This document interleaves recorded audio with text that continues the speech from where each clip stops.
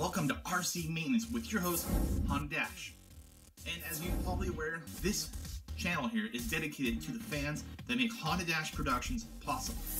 Okay, this episode is going to be covering the shocks and the oil that goes in them and how to clean them and properly maintain them.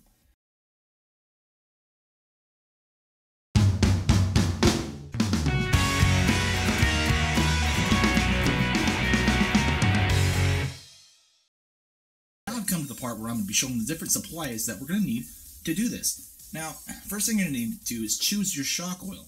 Now, like I said before, I like to use 70 in the back and 40 to 45 weight in the front. Now, I used to do it with the opposite, actually. I used to use 70 in the front and 45 in the rear. Then I come to find out that that caused different types of performance issues and had trouble churning and just other things, to say the least. Not to mention, jumping it made it extremely front heavy, so it had a tendency to almost flip over when it landed.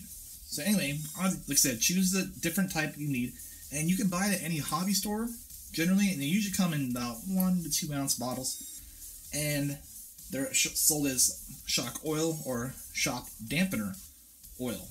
And there are many brands such as Trinity and AE. So also what we're going to be needing to use is needle nose pliers and backup pliers in case your shock top is really on there. You're going to need to have 2 sets of pliers in order to do that. Now I have here, if you notice, I have 2 different toothbrushes. Now one's a heavy bristle toothbrush and one's a light bristle. And that is for those people that have the time to actually, when they take the shock off, is to clean the entire thing. Now, as you know, when you're using it in dirt or mud or anything like that, things tend to get dirty. And I mean dirty, they usually get up inside and under the boot and all around the inside, actually getting into the oil at some point. So if you have the time to take, you're going to need to use 2 brushes to get in those fine spots like the threads below, under the boot part, and above the piston shaft. You're going to need some kind of bowl of some kind. You can use, it doesn't matter, whatever, to catch the fluid, the dirty oil coming out. I like to use rubber gloves to keep my hands good and keep traction on my hands, because things tend to slip, especially tools. So let's get to the part where I'm going to show you how to dismantle your shocks by taking them off the towers itself. Now, using a screwdriver, preferably a flathead, something that's kind of big and it's got a nice amount of torque to it. There's many ways you can do this, but my method is to use a flathead. Simple, easy. Now what we're going to be doing, we're going to be taking the flathead, putting it in here, and then we're going to be putting and popping it off, just like that. See how simple that was? Real simple. Now let's pop off the other one.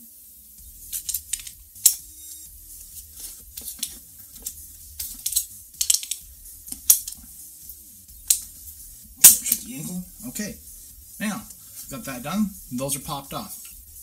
Okay, now that we removed the top of this shocks here from the tower, and we're removing the screws that are underneath here, and what we're using is going to be using a 2.5 millimeter hex or Torx. So what we're going to be doing is we're going to be moving that. Okay, so we're removing the rest of this here. Take your screw and just put it off to the side, and make sure that you don't lose that. Okay, now that I've taken off both screws on both sides of the car, so what you want to do is they're going to be pretty tough, and you don't want to tug on this, you don't want to pull on any of this stuff here, and you don't want to damage the shocks. But what you want to do is you want to stick it in this side right here, and just pop this thing out. Just pop it right out of the socket. And it's out.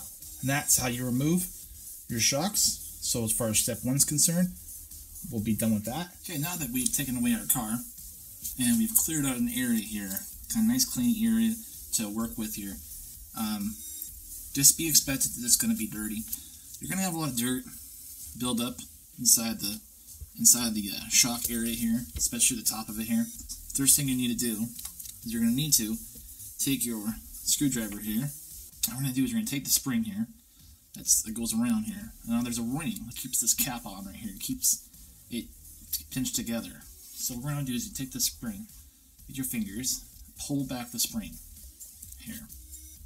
There's a little lip right there. And you pull that lip, right? And then the the whole thing's just going to pop off. What you want to do is you just want to take this, there should be a gap right here.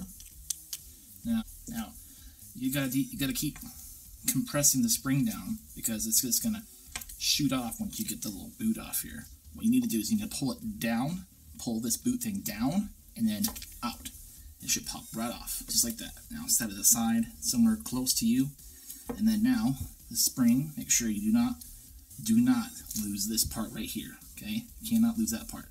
Now, let's put that right next to the other place. Before I mentioned, if you're gonna do this, to clean it, so have something to put your parts into.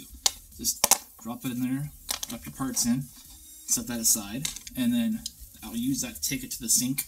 Now, second part, spring here, needs to pop right off. It should just come right off. Your spring's gonna come, there you go, just pop right off the boot. Put that in the little thing there. Okay, so you want to do is you want to get your drain pan ready, whatever you're going to be using. Tupperware works the best. It's often easier to clean than anything else. And what you want to do is you're going to want to take your tools. I have my multi-tool here I'll be using, and then I have this in here. Now, when you be careful when you're pulling this off, and it's because there's a bladder, like a ball, I guess we call it bladder, at the very top of the cap, and you don't want to lose that, because it'll pop out.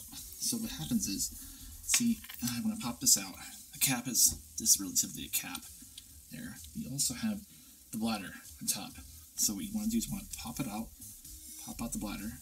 And you can either pop out the bladder and pop it in your little thing, or you're just going to put it like that in your cap. And generally what I like to do is I like to put it to the side, preferably where there's no dirt at all. And just put it on the ground. Now, just dump out your stuff there. Now, as you can tell here, mine is relatively clean. As you can tell, I like to use the clear Tupperware because it kind of shows you how dirty or how clean it really is. So, now when you're doing this, you want to take the piston rod here, and you want to just kind of caress that stuff out of there. Just pump it down. You hear that squeak there. And just kind of drain it out. Put this off to the side. Mostly all shocks, there's actually pistons inside here, and if you look inside here, try to get a view inside of my shock there. But mine actually has holes where the pistons come up, and then where the pistons come up there, that means where the more holes there are, and some come in 3, some come in 4, some come in 5. In my case, mine is actually 5, and that means that when the pistons, when the rod comes up here, when it comes out in, that means that there's the fluid and the oil can come push through easier, and so it makes it so it comes easier up and down. So, like I said, you want to get there and push it up and down, and you can hear it kind of coming out. I'm gonna do it nice and slow. Get all of it out of there. I'm gonna let mine sit upside down. And then what I'm gonna do is I'm gonna work on this one. I'm gonna get this top off here, and then start draining that one. Okay, so the final part's coming up here. We're gonna be filling the shocks, of course, and what we need to be doing here is, side note is, it makes you kind of laugh that stores sell these fancy shock holders for doing stuff. And you know what's funny is, when you take your back tires off to do your shocks, right, you've already solved your own problem. What I like to do is I take the tires that I removed, okay, line them up on top of each other, take your shock, make sure it's completely, fully extended out. I mean, as far as that piston can come out, as far as it can go. Drop it ever so slightly, and set it right there, and there you go. You got yourself a shock holder. Alright, now, what you want to do is you're going to take your weight, and in this case, I'm going to be using the 7-8 here in the rear. And what you want to do is you just want to pour some fluid in there and fill it, fill it about 3/4 of the way, maybe less, just enough to get in there, get enough oil in there. Okay, so take it out, and ever so slightly, just very carefully, push the piston up, and you should hear that squeaking noise. That's normal, and what you're going to be doing is you're pushing all the air bubbles out of the piston. Hear all that air just getting out. And then just put it back in there, and then replace the fluid some more, pull back out again, and just push the air out of there. As you can see, when I push it up, and what you want to do is just let it push it up just enough to where it gets, and look inside it. When you look down inside of it, you'll see in here air bubbles is being pushed out, and pull that piston all the way down and push all the way up. Pull it all the way back down again. Put in your little makeshift shock holder. Now just go push it all the way up, and just do the process, and do this, you know, over and over until you kind of get all the air bubbles out. And then what you want to do is when you don't hear it anymore, and you pull all the way down and push all the way up again, you just want to look down the side, and you'll just see these tiny little air bubbles. And you just keep pushing it up and down, like I said, and working all those air bubbles out of there. And you don't have to fill it all the way up either. I mean, all you have to do is just push the piston all the way up, push the piston all the way up, drop it in there like this, and then just fill it up to where just about 3/4 of the way. Not very much. I mean, it doesn't take that much oil. Just fill it up just to where it's, and once that's done, just what you want to do is you want to take your little shock, makeshift shock thing, and you have 4 tires, so you need, you have to, just do this shock by shock, and just take it fully extended out, and then put it in like this, and just let it sit there for about, I don't know, maybe about 3 minutes, about 3 or 5 minutes. Give it about 3 or 5 minutes, and then pull the piston again, and then check and see if there's any air bubbles in there or anything like that. If there is, just let it sit for a little longer and just let it be there. And then so I'm going to let that sit there, and while I'm letting that sit, I'm going to do the other shock as well. Okay, so now after we've completely put all of our fluid in and everything's good to go, all the air bubbles have been taken out and stuff, I personally let mine sit for about 10 or 15 minutes. And then now that we got all that done, now it comes to the tricky part. It's called rebound. And what rebound is that the rebound is when your shock comes, it compresses up, as or maybe a jump or anything, and then depresses. It's the amount of length that allows it to come back out. So if you want to have it your rod come out like fully extended, like, don't really worry about that. If you want to have it go 3/4, 3/4 in, you want to go about halfway up. So you want to bring the thing about halfway, about halfway up to the top there. Now it's about a half rebound right there. And if you want, say, a 3/4 rebound, which I like to run a 3/4 or a 1/4 rebound in the front of mine, or in the back anyway, especially the back. But what we do is we'll have to go up just a 1/4. So let's move it up just a 1/4. And then that's where you go. So when you have it up just like that, about a 1/4 of the rebound, that's when you put you should have your bladder in there at the very top. And make sure it's all the way around, nice around the top there. And then take your cap, and we're basically going to be doing the reverse process of taking it off. And make sure that you get the cap on there. You have to get the cap on there nice and flat.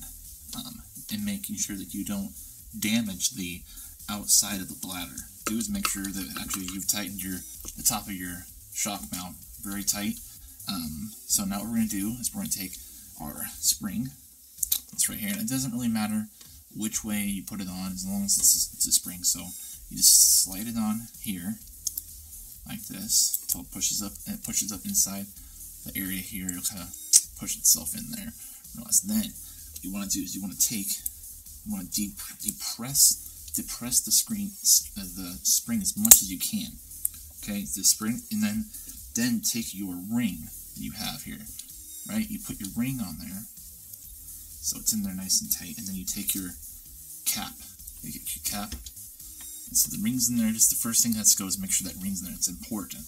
And then take it and push it the spring far enough down to where you can get your piece on just below the metal, or that plastic piece, and then it should just slide right back in.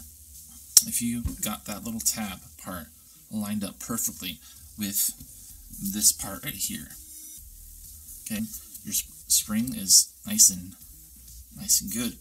So anyway, I'm gonna actually, so the last part of this whole thing is gonna be putting this back on your car, which is a little tricky process to do, but once you do it, you can get it done right.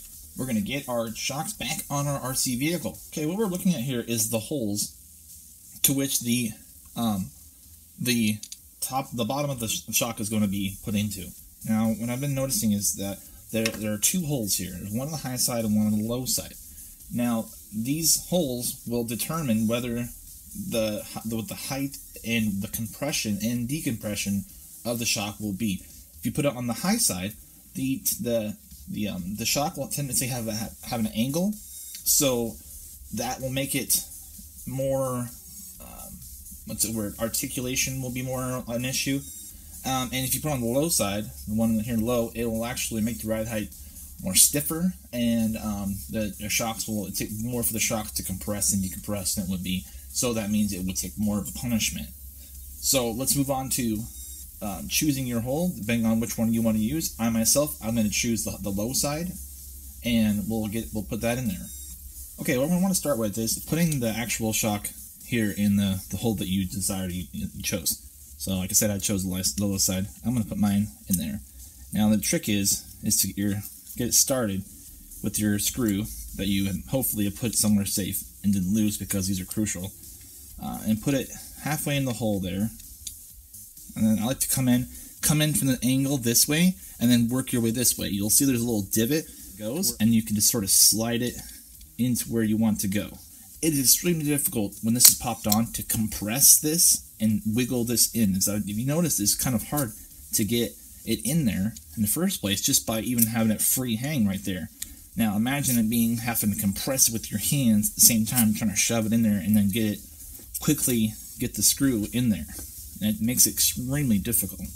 Okay, so we're going to do this. We're going to be putting this piece here on the top of the shock tower, and put it directly on there. Okay, your shock is on, so that is it.